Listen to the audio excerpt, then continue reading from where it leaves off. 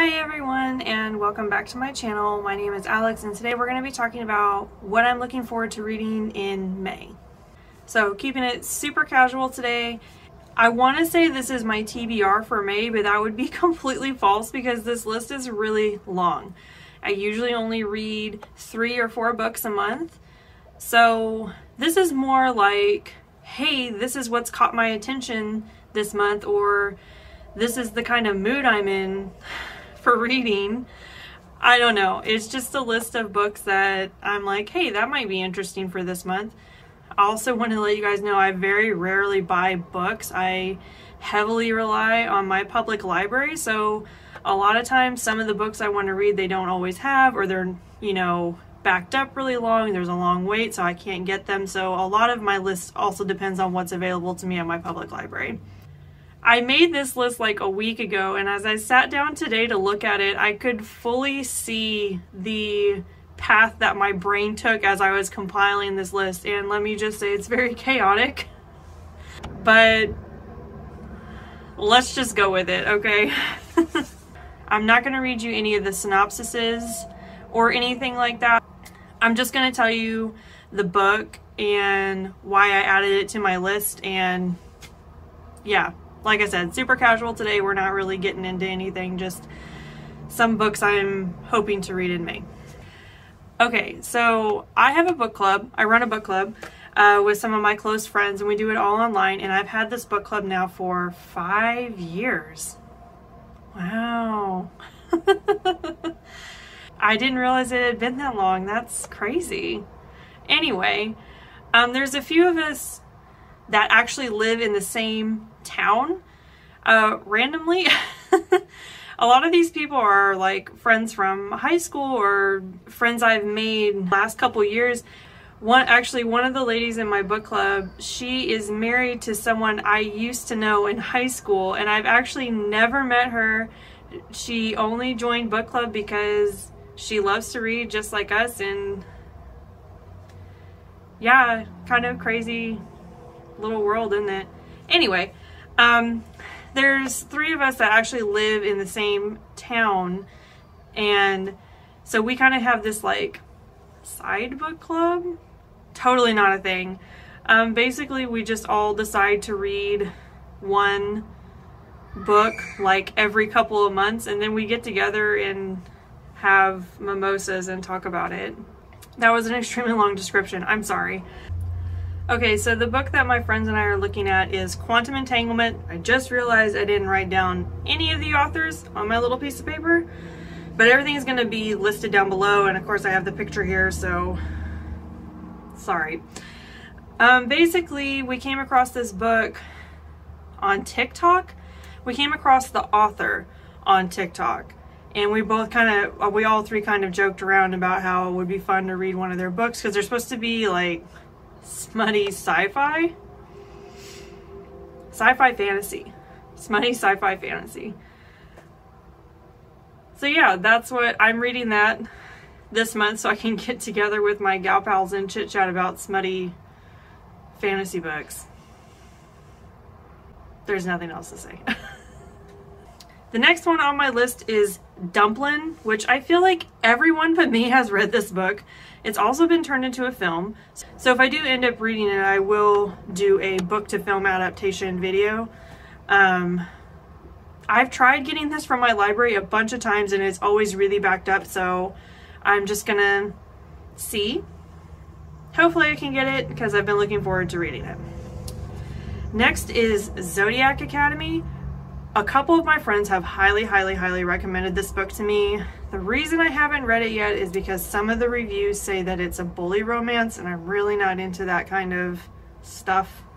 It's also YA, I think, and I really need a break from YA. I really need a break from it, so I don't know. We'll see. That's very tentative on the list. Like, I only added it because my friend's been badgering me to read it, and I'm like, maybe I just need to see what all the fuss is about. Next on my list is Malorie, which this is the sequel to Bird Box, which I read Bird Box. Oh, it's been a minute now, but oh my gosh, I really wish I would have read the book before I watched the film because the book is, wow. I'm putting that on the list to talk about because Bird Box the book just blew my mind. Bird Box the movie was just kind of like, what is this? Are we serious? You know, it got a lot of hype and it was a good film, but I think it was really overhyped, and that's why it fell short for me because everyone was talking about it so quickly. But yeah, Bird Box the book, wow. So Malorie's been on my list to read, and I've just been putting off doing it. I did try to get into it about a year ago, and it was so backed up at the library that I just kind of said, I'll check back in with it later. So we'll see. Maybe it's super available. Maybe I'll get into it. The next one is The Rise of the Magicks. Rise of the Magicks? Okay. By Nora Roberts. And this is the third book in the Year One series, and this will complete that series. I read the first book for one of my book club books, and it was really great. It's like post-apocalyptic magic. So it's like witches and stuff, and then you have like the dark forces versus the light forces, and then you have a young chosen one, but she's a woman, young adult. A young adult woman is the chosen one, and the first book was really great. I was really into it. They were just setting up the whole backstory, and it was really great. The second book was kind of meh. I mean, it was fine. It served its purpose. But I've been putting off reading the third one because of who I am as a person, and I have a distracted brain, as we'll get into as I explain to you why my list looks like the way it is. I have trouble finishing series books.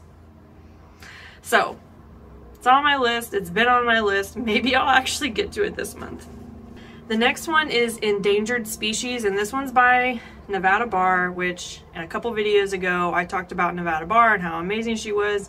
And I was like, oh, hang on, I haven't read a Nevada Barr book in a hot minute. Maybe I should get back into it and pick up one of her books again.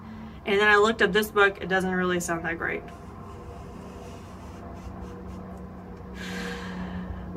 But it's next on the Anna Pigeon series, so we'll see. Next on my list is Cinderella is Dead, and there's a very good chance I'll actually read this one because I got it as a free Kindle download like a year ago as a gift from Amazon. So I actually have it sitting on my Kindle just waiting for me to read.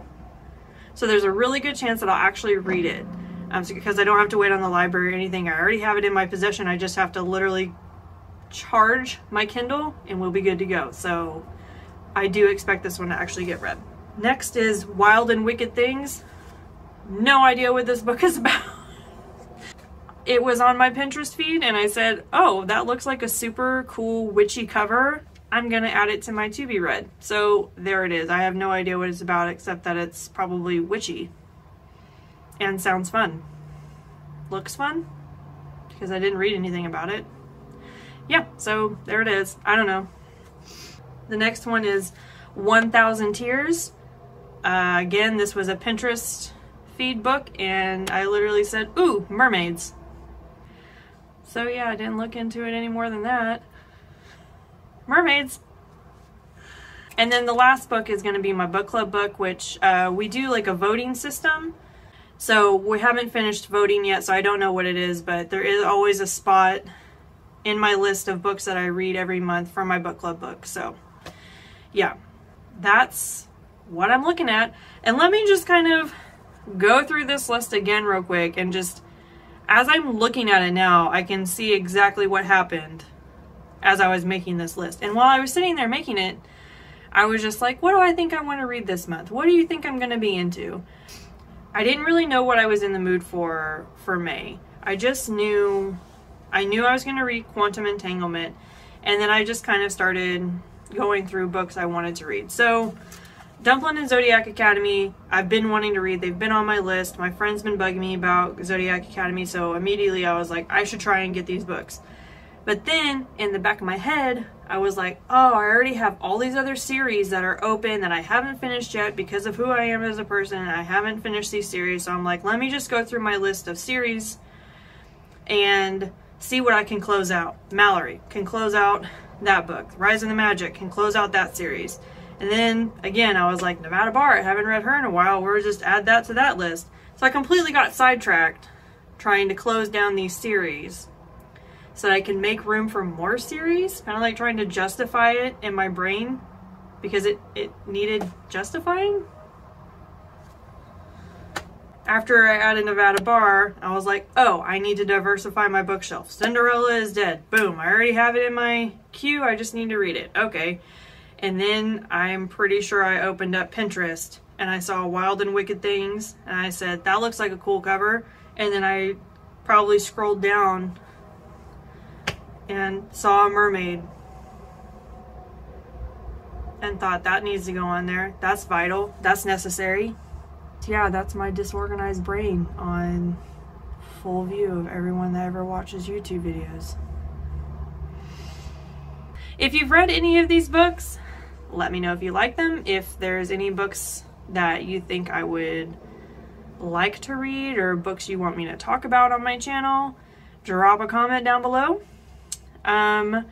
Next week I'm going to be talking about the books that I read in April, and I'm not going to tell you what I end up picking for May because it's going to be a surprise. Expect one of these near the end of the month of just like a running random list of books that I'm hoping to read for the next month to showcase my disorganized brain. Okay, that's all I have for you guys today. I hope you have a good rest of the week. Leave me a comment, like, subscribe, do all the things, and I'll see you guys next week. Bye!